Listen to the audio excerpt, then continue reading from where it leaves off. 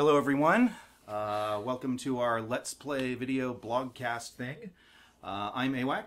I'm gammadev. And today we're doing Monster Manor, Escape from Monster Manor, published by Electronic Arts and written by me, mostly. And right away there's a couple of things I want to call attention to right off the bat. These are just this screen right here, the 3DO experience, and then this logo. Watch carefully.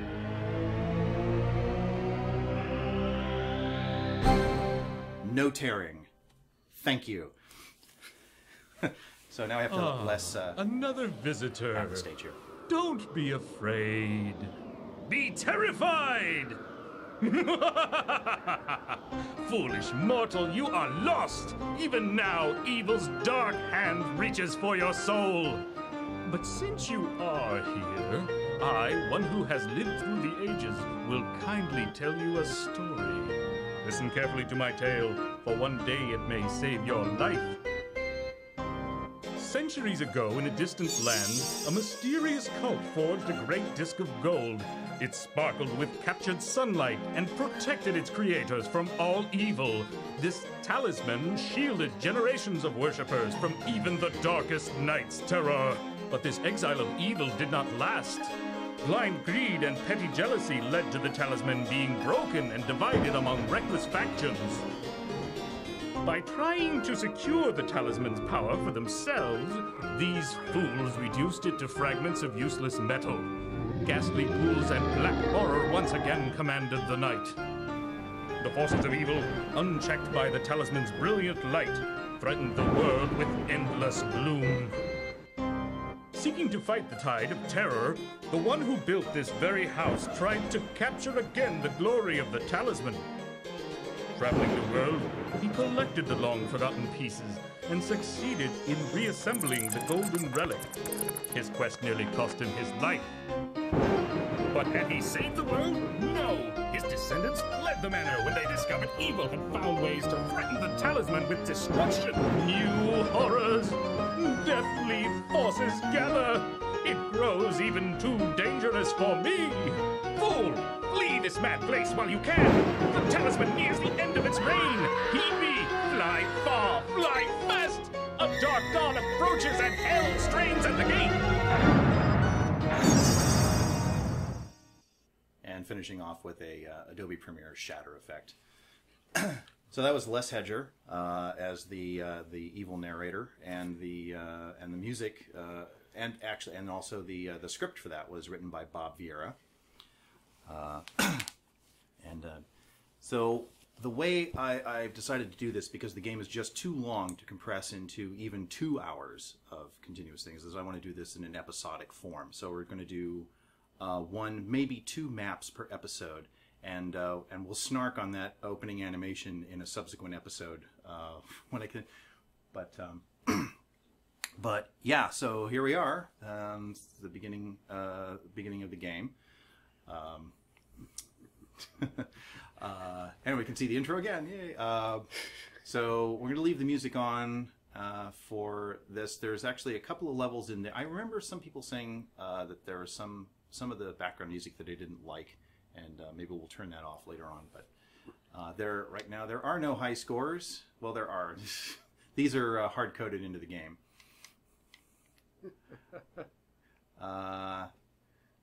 And this is something we added later. We realized that some people might want to just play one map. So you can play just one map, but it won't keep your score. It won't remember anything of that. So if you want to actually play the game front to back and keep score, you say play for keeps. And we would load a game, but there aren't any. So I guess did you have anything that you wanted to? I'll grill you as you're going along. Because, okay, all right. See how well you can multitask. Not very well, probably. But well, the first couple of levels are pretty easy. The first couple of levels are pretty easy. So this first episode is probably going to go relatively quickly. But I also found my copy of the CD-ROM containing all the source code and art assets, and I actually need to write a program to take apart the 3DO cell files. But I've all the maps, all the source code, and I was looking over it in prep for this game. Also, you notice how the screen is kind of gray? There's Yes. Yeah, there's a story behind that too. So here we are. So this controls are very simple. Left joypad turns you to the left. Right joypad turns you to the right. And here's a little surprise. Kim Tempest left for you, everybody. Hello. He's harmless. He's just decorative. Yeah. Forward joypad moves you forward. Backward joypad moves you back. And then the shoulder buttons make you slide from side to side. So here are the keys. All doors are locked. You have to find a key to open a door. But they're not like color coded or anything. So it's basically any key can open any door. But if you run out of keys, so we'll just like walk up to this one. Oops, that was shooting. There we go. Yeah. Wow. Yes. You know, people shoot that. Everybody shoots that the first time they see it. I'm It's sure sort of they. like they I'm waste sure a they shot do. on it. So it's like, yeah. So the little diamonds are worth. Oh, hello. Here's our first monster. It's the zombie. And they just basically make a beeline for you, and they just start hacking away at you. Trying to show people how to die. Is that Yeah. it? Just, well, I mean, it's a nice effect. Then your hand gets all right. skeletonized or whatever. Exactly. So like immediately. So obviously you were when you started making this. Doom hadn't been released yet. When you started making No, yes. When I started making this, and God, there's so many stories behind this. But basically, we said, what are we going to do? And I said, I can probably do a Wolfenstein style thing because this is all. You can just looking at it, you can tell it's all on a grid, just like the original Wolfenstein 3D was. So I said I could probably do that. So this is Wolfenstein in a haunted house, and let's pick up both keys here. Yeah. But yeah, Doom. I remember when I bought this. First day it came out because there. Right. We're still in the honeymoon period of the 3DO of like, yay, new software. And I bought this. I remember I brought this into work because we were very interested in, the state of the art of console gaming. And so they'd seen Doom. Health. And then watch my hand get better. And you have that wonderful sound effect. Yes. Bob Viera, very good sound person. Long career in games. Did the music, did the sound effects, and did all sorts of. We worked with him on a few games. Oops. Post this. What? Did you I did you hit the? I pushed the wrong button. Uh-oh. I thought I was bringing up the stat screen. No. I haven't played this in 20 years. Okay. I would think this would be like totally burned into your muscle memory. Like... you're probably gonna see me like drunken driving all over. There we go. Okay, so I'm 100 health, so I don't need. Oh, so now you can hear the sound effect. If you're full, it makes the bzzzt noise. Yeah. Yeah. You were talking about Bob Viera. So it's like, Bob Viera. She said we worked with him later at another company, and he did music for us. But he worked even like on the like the old Atari 8-bit stuff. Yes. And he worked on the Atari Lynx. He did I think stuff on the C64 as well. Yeah. Oh, because I surprised him once when we were working on a project, and I mentioned to him. I said, "Oh, I have one of your earliest games." And he said, "Which one?" And it was shot. Oh yeah. Nope. And he said, "Which one?" And I said, "Gremlins." And he was like, "That was released?" Because it was for the Atari 5200, and it was one of those games that came out like just after the crash. So it was like very few. It was a great game. It's like it's also like one of the few. I think they maybe ported it to like the Apple II, but not to the Atari 8-bit. But it was on the Atari 5200. So it's a pretty rare. It's a really great game.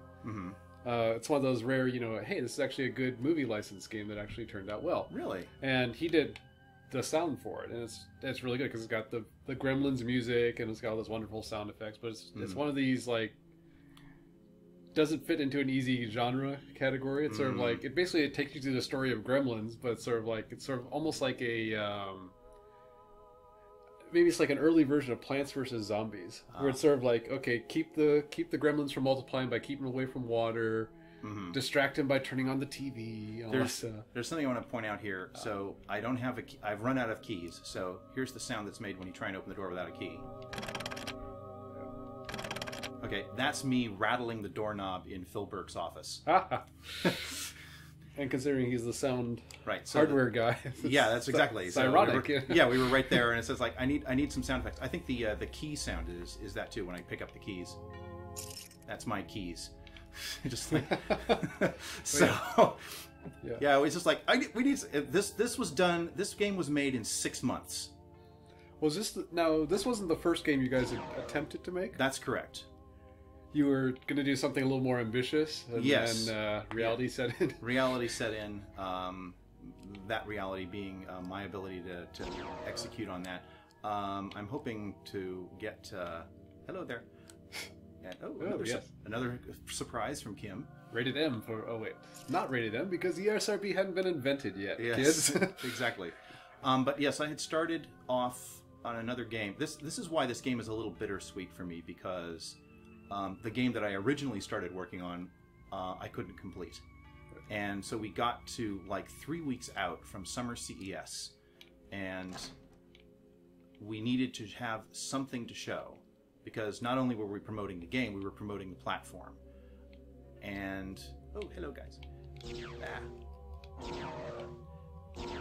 And it was apparent that what we had wasn't going to be showable. So we got in a meeting room, and we said, what are we going to do? I said, do we keep going with what we have, or do we just stop and... By the way, the blues are the most valuable. Or do we stop?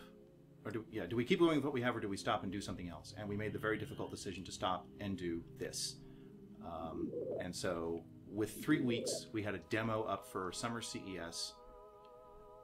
And then, really, is it that big? Okay. Believe it or not, I'm probably going to get lost.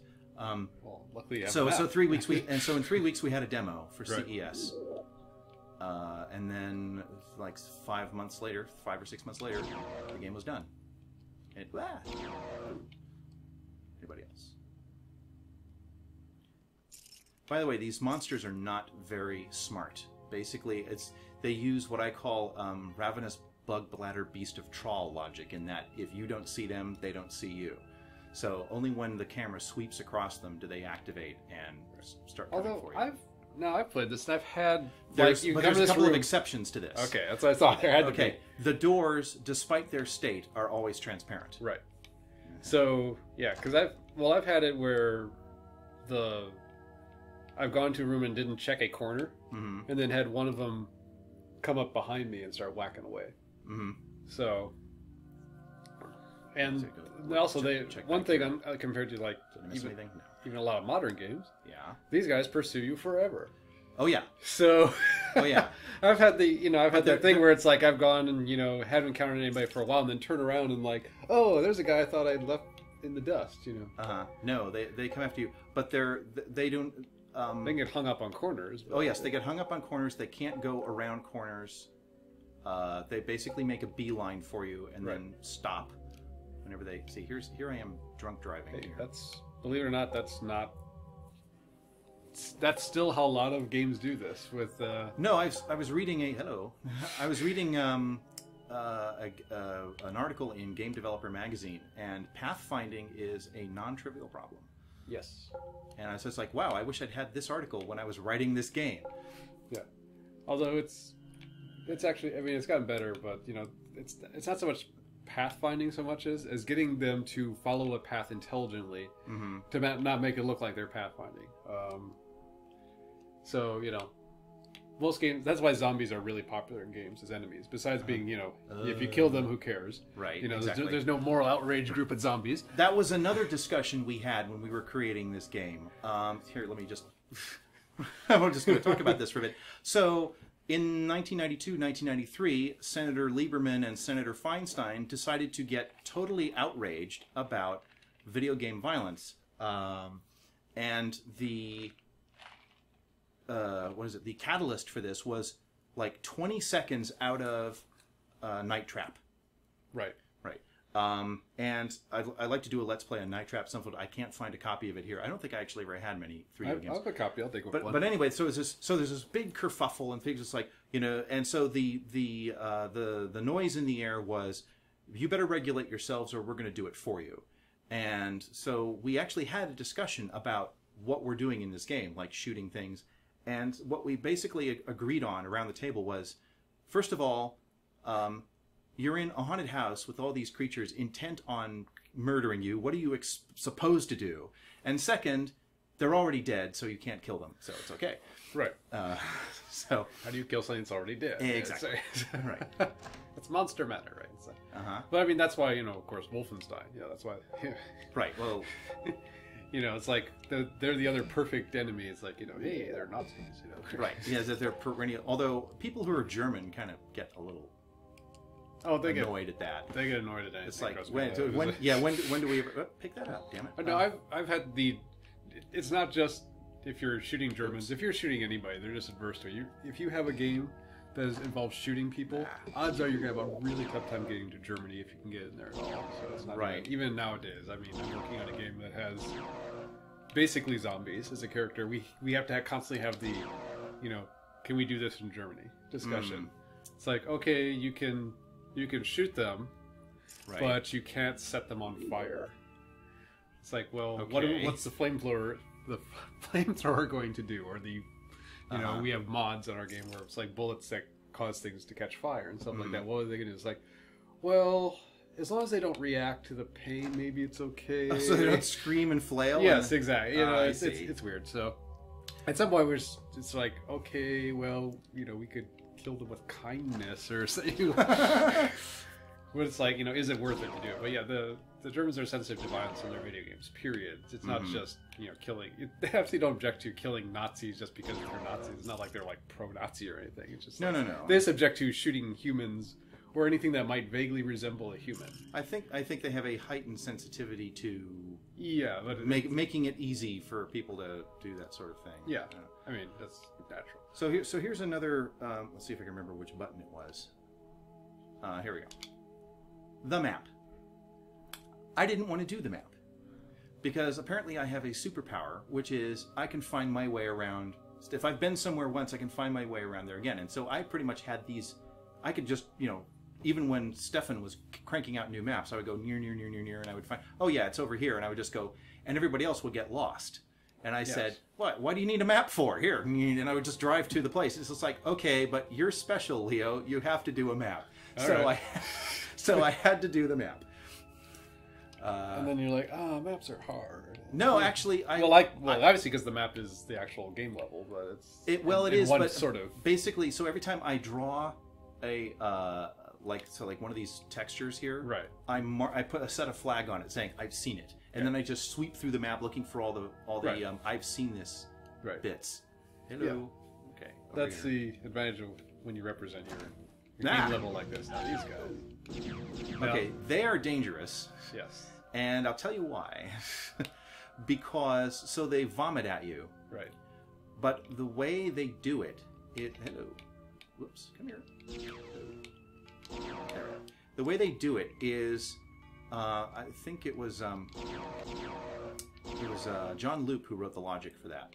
And what he does is when he wants to create spit, he allocates a free object slot. He says, I need a free object slot, so he allocates it. And then uses that to create the vomit at you. And let's pick up the fragment. Sound effect. Ooh, I'm out of You're I'm low out of on ammo. health. You're low on health, too. How low? Oh, No, not that low, because I need ammo more than I need health. So he allocates a free object slot. The thing is, and I don't know if this is a bug or something he did deliberately, he allocates all the free object slots.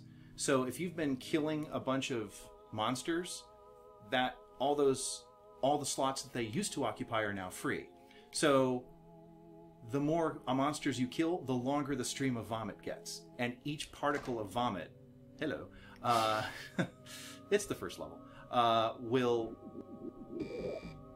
each particle of vomit will do anything from like 5 to 15 points of damage. So you can like end up getting killed very quickly by the floating heads. Yeah. Ah, come on, get in there. Sounds like a bug, but also sounds like it could be something to like scale up the difficulty. See what I mean? Yeah. Ah. Jeez, my aim is terrible.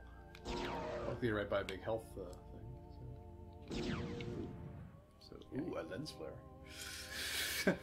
Which was actually a big deal, because you couldn't actually do that. I think, yeah, real time, effectively on. No, that was. Hi there. Yeah, Kim Tempest did all the animation for the monsters. I'm not sure. I think she used some Photoshop effect for the flashy. Yeah. For the flashy effect. Let's see. So yeah, now I mean, the boss monsters are basically a palette swap. Or palette swap, and you have to hit. But yeah. There you go. And then he turned normal color at the last minute, so you basically have to. That's almost like pound on them. What's that game that does that? Dark Chambers does that, where it's like the hardest. Whenever you kill a monster, you don't really kill him; you just demote him to the next layer of the monster. Oh. And people find that very weird, and I was like, I can kind of see why I did that. Sort of like the health points and the monster are like the same index or something. So it's like, I'm going to recharge ammo because for all the ammo and health you have left over, you get extra points. Ah, I did not know. Pro tips. So yeah, if you've got a copy of this laying around. Yes. Oops, come on. So, I mean, like, the graphics in this are actually real. I mean, it runs really smooth. That's great. It runs... that was very important to me. Frame rate was very important to me. In fact, during development, I said, if I could get 60 frames a second consistently, I'd do it in wireframe. But, yes, frame rate was very important. Yeah. I could have gotten frame rate better. I was actually experimenting with a different algorithm for finding the visible cubes, but I couldn't make it work in time, so I used my first approach. Going back to what I said earlier, when I showed when I showed this to people at work, they thought this looked better than Doom. Now I finally figure out like what they meant, because to a layperson it's sort of like, okay, they're looking at the wall textures, and the wall textures are higher res than what Doom was stuck in 8-bit.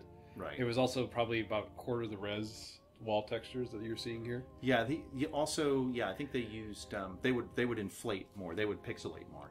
And let's finish the level off here. So they were responding to that, and they're like, but of course I'm thinking floor, ceiling. Here comes Les again. Oh, did I forget to tell you about that charming visitor who came before you? Poor fellow lost his head in an unfortunate accident. We haven't yet gotten rid of him entirely. So frame rate was very, very important to me, and so I had a cheesy way of figuring out where first of all I created a view cone of all possible cubes, and then I would try and prune that out.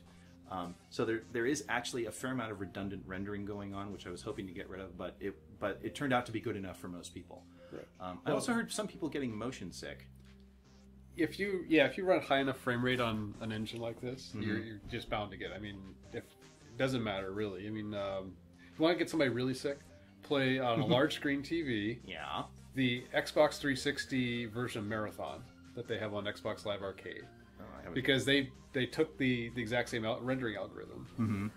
That they used, and all the original assets, they up-resed them a little bit, but they're pretty much the same thing. So it has that weird kind of 90-degree camera. Yes. And so things kind of distort a little bit as you're turning. It has that super wide, and so if you have a large enough screen, people will just hurl. I mean, they will. So yeah, Marathon on the 360, because it runs naturally, because it's such a low demand game. It runs at 60. It runs at full frame rate. HD, on a large view screen. It's just people just go, Oh man! It just because large enough, it starts to cover your peripheral vision. You're kind of just messed up. But this, can have the same effect. I mean, it runs at high enough a frame rate, and then also because the way when your camera turns, the walls distort a little bit because of the. It's not perspective correct. Yeah. That it will do that. So. So do you want to do the next map, which is much longer, or do you want Sure. to leave that? Okay. Sure. Where are we at here? Yeah, I don't know how long we've been recording. I'm not sure. Ooh, a little bit of artwork. Okay, Yeah. was that supposed to be the portal of the guy at the head? No, it's just something Kim put there. I mean, it looks like a headless guy. I mean, is it reference to what our announcer was telling us before? No, it's just a portrait hanging in midair. Yeah, but it looks like the guy. It looks like a guy without his head. I mean, I wish it were a little higher res, but okay. Yeah. Well, that was something else. Is we had to budget for memory in this Right. thing. Well, you have to do that in every game, unfortunately. Yeah. I think, what do we have? 3 megs in this? 3 megabytes? There's 3 megabytes on the 3DO, yeah. Yeah. 2, and I can't remember what the trade-off was. Hello. Whether it was 1 meg of VRAM and 2 megs of ordinary RAM, or if it was the other way around. It was 1 meg VRAM, I think, and 2 meg. Okay. But yeah, it's, I mean, every because system... VRAM was more expensive. Yeah.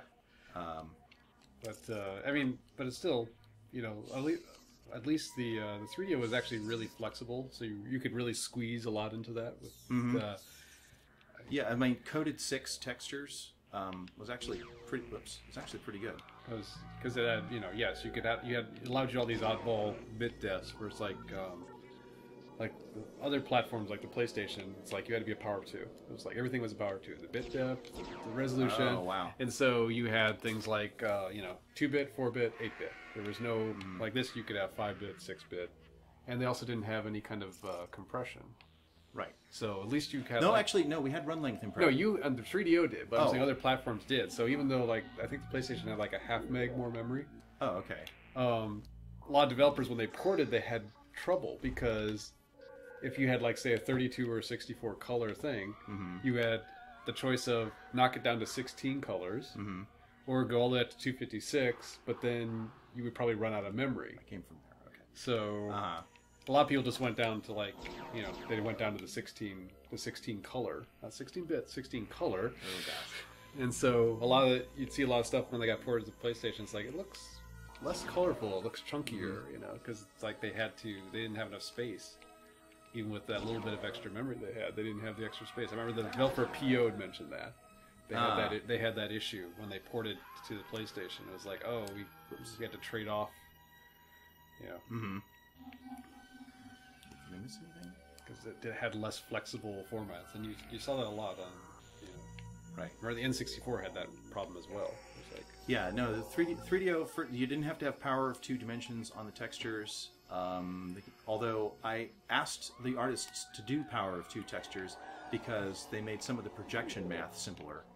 So I was able to get a minor speed up there. You also will get rid of the stitching if you like put 2 different sizes. That was another big deal, was to get rid of the visible cracks. The cracks between Whoops. But yeah, it's so like I said, a layperson looking at this and looking at Doom would actually find a lot more aesthetically pleasing about this. Because you're saying, well, you and I know it's like, well, there's no floor textures or whatever. Right. But they're thinking, no, it's just solid fill on the floor and ceilings. Yeah, it's a house. Yeah. You know, it doesn't necessarily need that. And you probably could have put floor and ceiling textures in. It would have hit the frame rate a bit. Yes, it would. But you would have had to do a little bit more math. And also would have distorted in strange ways, which turns out from the previous project that ultimately gave birth to this. Hello. I didn't want there to be excessive distortion on the textures, and it turns out people were perfectly okay to have extremely distorted textures. Well, there's just a monster storage corridor. And the reason I know that is because Tomb Raider had excessively distorted textures and was built on a grid. Yeah. Yeah.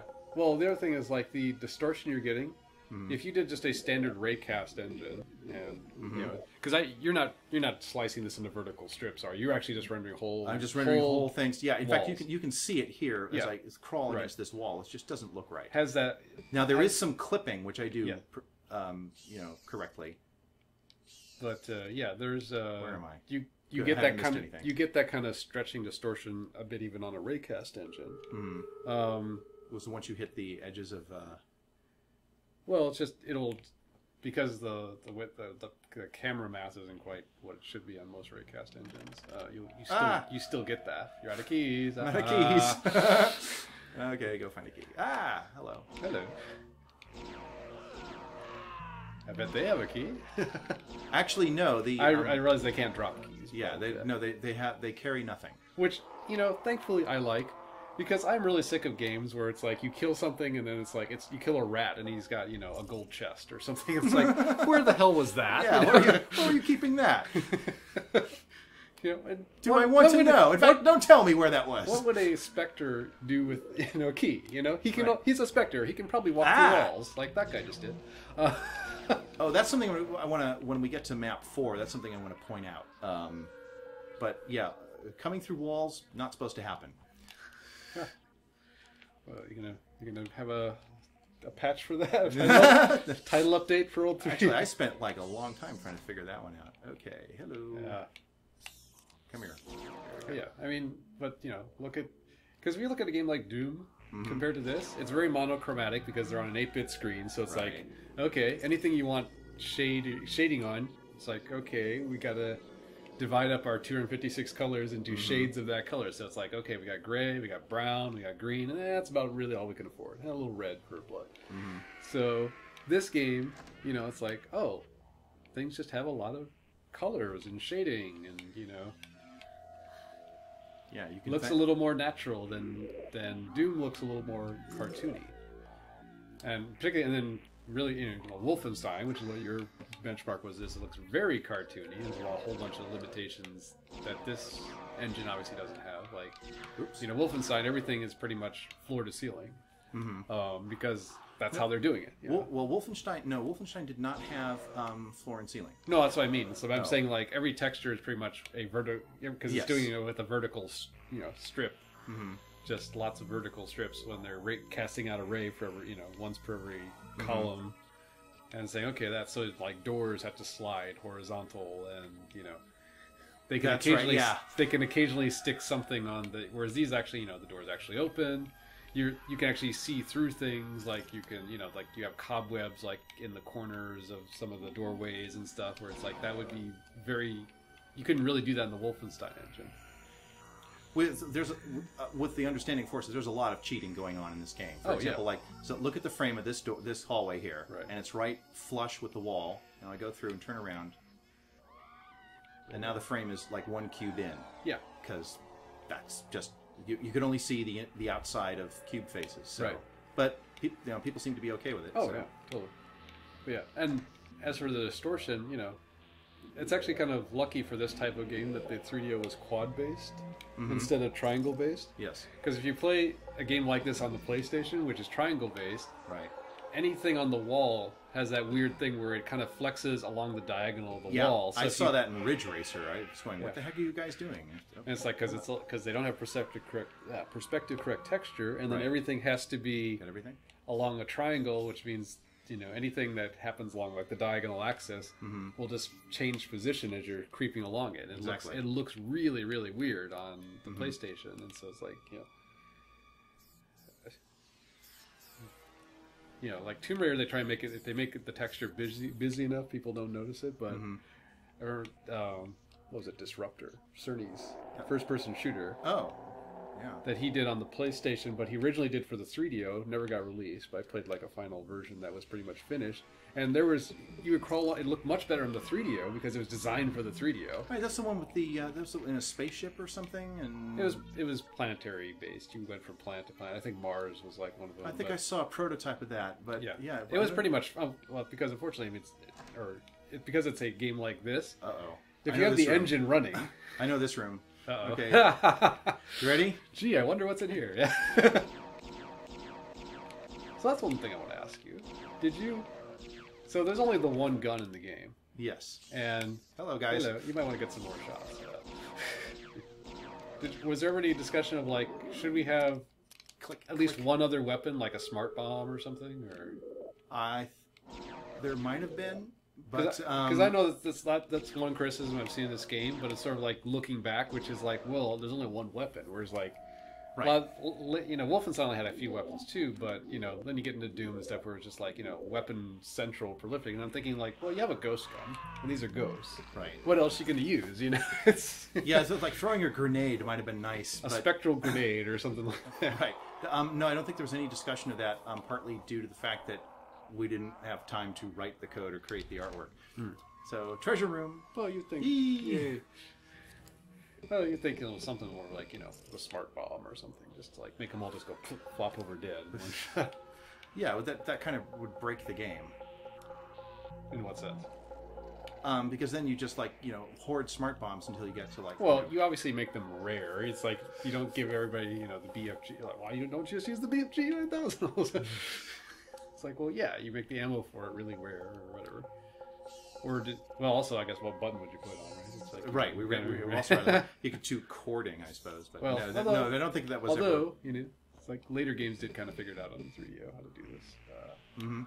You know, usually like have a shift button or something. But yeah, this is.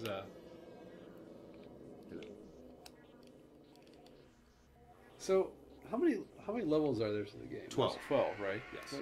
That was like a 4-story house in the intro video. Well, I think they think there's some underground stuff too, and you also end up going through the garden. Well, yeah, I know you go to the garden, but was the idea is like each level is like and the graveyard. Like every 2 levels is like one, because you're also it's the same wall textures and right. So we're for reusing 2 levels. We're reusing a lot. Yeah, every 2 levels were thematically similar, and we were just basically like, you know, trying to maximize the use of our art assets. Yes.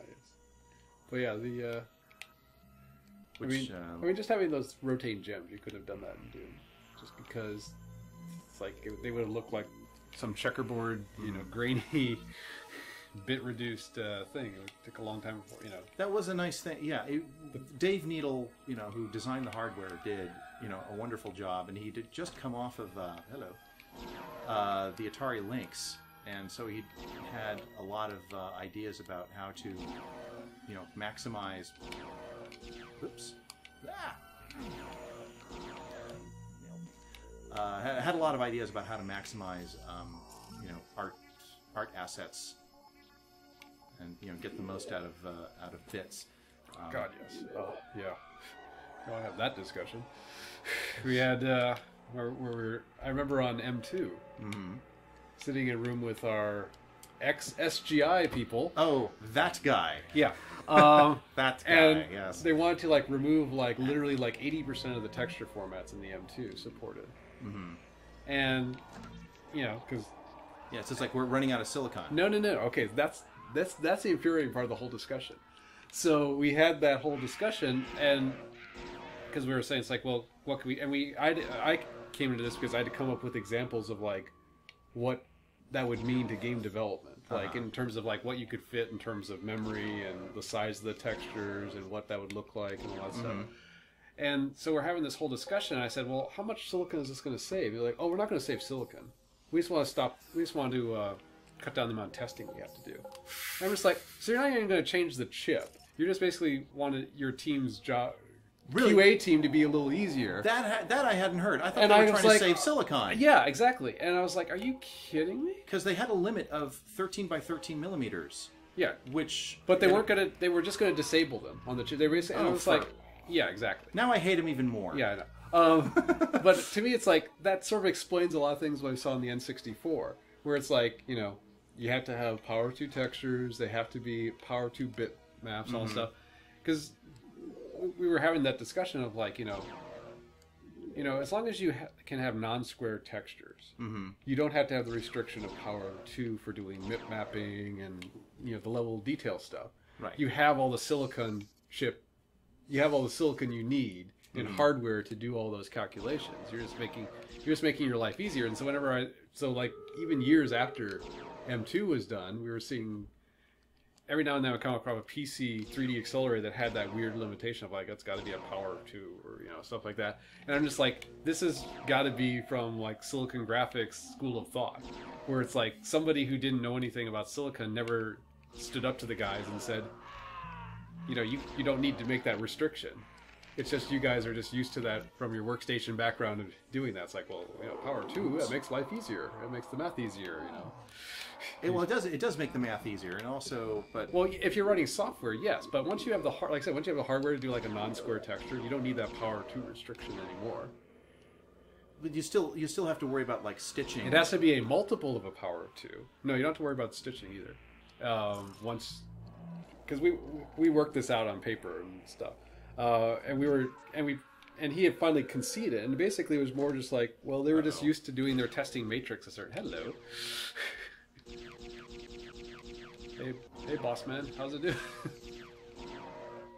One thing I wish I would have done is that you could have like shot through guys, like, you know. And I'm out. Is there anything more in that room? I don't remember. Yeah. And there might be more monsters, is what there might be. Well, it was like, you know, crap. it's one of those things where it's like, you know, a corporate culture kind of like has effects later down the line where it's like, hey, our XSGI guys are better than your XSGI guys, or our XSGI guys were, because they lived in house and they had to live with, you know, the actual developers and the opera stuff. We would call them on their stuff. Whereas, like, you know, because like Nintendo had subcontracted these guys out. They're just like, yep, sorry, Power 2 textures, can't do anything about that. It's the way it works. So what you gonna do? Nope, nothing in here. So yeah, so that's why I thought it was so nice about M2. It's like it had, you know, that wonderful, you know, workstation graphics experience in it, but also it had the, we know how to squeeze every last bit out of something, because like if we can't use something right now, somebody down the road is going to use that register, or they're going to use that format, you know, that oddball format. They're going to make a whole game around it, you know. You learn that from the Atari 2600. It's like, hey, this register that nobody thought we'd ever touch, guess what? We touched it. And look, we got a Starfield for free out of it. So yeah, that's. Anybody hiding over there? So I thought that's why I thought was so great. Was like, you know, you had the opera guys who were like used to squeezing stuff out of, you know, performance out of stuff, or, you know, finding last bit of space. Hello, the mighty Morphin Power Head. Okay.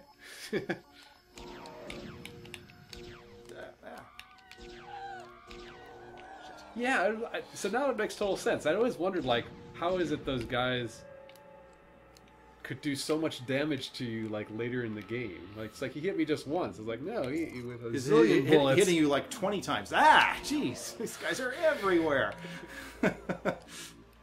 So, for those of you who ever got bitch slapped by one of those floating cats, blame John Luke. That's right. And me too for not calling him on it. But I mean, there had to be some kind of difficulty, even if it was only kind of pretend. But it's a game. Come on.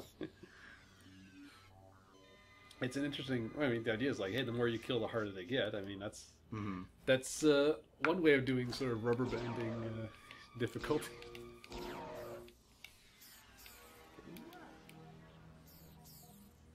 Anybody? Viewer? There's somebody around this corner. Yep. I find, and I'm not sure why it worked out this way, but the hitbox is slightly to the left of what you can see. So,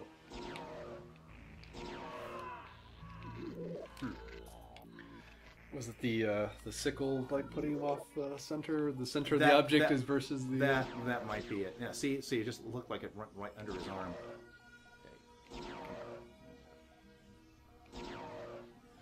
What? You mean you didn't do like a pixel actually collision detection? No, too expensive. Oh. Hello. Nope, too expensive. So, didn't do a 3D raycast into the scene? No. Yeah. Although, I mean, so the machine I had worked on prior to the 3DO was the Amiga. Right. Which is, oh gosh.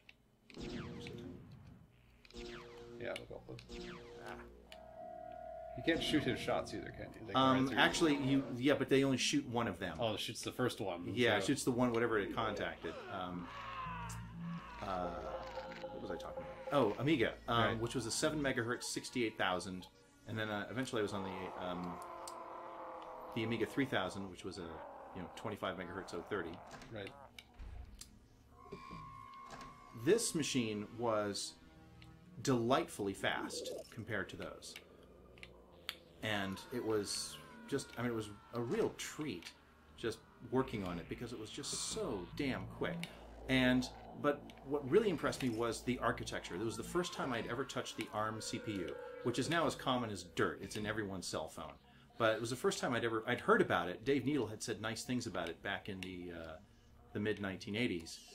He said, yeah, there's this CPU called the ARM, and they're like $10 in onesies, and they're really fast. And apparently he first encountered it at Apple, long before they released the Newton, which was also ARM-based. So I got a chance to play with it here, and I just thought it was great. It's still my favorite CPU architecture of all the ones that I've actually messed with. Yeah, that's kind of weird that no consoles, I think, besides the 3DO ever used the ARM processor. I mean, there was like the Archimedes computer used it, right? But then after that, it's like it kind of went away. People were sticking, RISC, R3000s and. Yeah, there was MIPS. The MIPS R3000, and then there was like the Hitachi SH2s and all stuff. But the ARM, I thought, it had a really great architecture. That was just like I remember just when I took an ARM programming class at 3DO for the first time. Although M2 was PowerPC based. Yes, it was PowerPC 602. Yeah. But the ARM, I thought, had some weird, some things where it's like it was very counterintuitive, but in a good way. In a good way, like things like like sometimes it was actually faster to actually do a jump to a subroutine than the inline stuff a lot of times on the ARM, which made having C code would actually compile really nicely onto it and be very efficient compared to like other things where it's like you were constantly trying to fool the compiler into doing good assembly versus the ARM was just architected to naturally execute C code in just a nice efficient manner. But what I really liked about the ARM was another thing that I really liked about the ARM was that it did integer multiplies really fast compared to the 68,000. The 68,000 would do a multiply in something like 70 clocks, and the ARM would do it in 16. There was, however, no divide instruction on the ARM, and so you had to do that in code. In free-form code. But, so when I say, just do a raycast. No, too expensive because you had to do divides and stuff. Remember, mortal, you are trespassing on these floors. Soon, evil spirits and multitudes of the undead will block your path. So that's 2 whole maps. But only one texture set. But only one. Oh, so yeah, we could do thematically. Audio, the next one. But I don't. Jeez. But that's. You want to rag on the intro movie or something? Actually, no. There's some. Actually, wait. Stuff. No. Hang on. So I don't have to do this again. Ah, yes. You forgot to say mortal. Les doing his best. I can't think of the actor's name now. He does the voice of like the Haunted Mansion, and I think he also did like he was like one of Disney's voices, but he also did like the Chuck Jones Grinch cartoon. It was like, "You're a mean one, Mr. Grinch." He sings that song. But he's also the voice of like the Haunted Mansion. Oh my God! I forgot we could do lowercase. Truly, next gen. Oh my God! Oh, it's been too long. Hang on.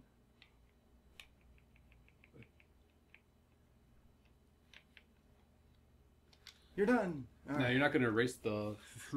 No. It doesn't erase all the save games. Well, you're saving Monster Manor games. I might as well clear out all of the NVRAM. No, we didn't do that. We were not the Horde. The Horde, yes. But so now we can pick up from where we left off. Right. Next time. Thank you everybody for joining us for this little look back. We'll be doing the next map or two when we see you next time. And thank you all very kindly for visiting.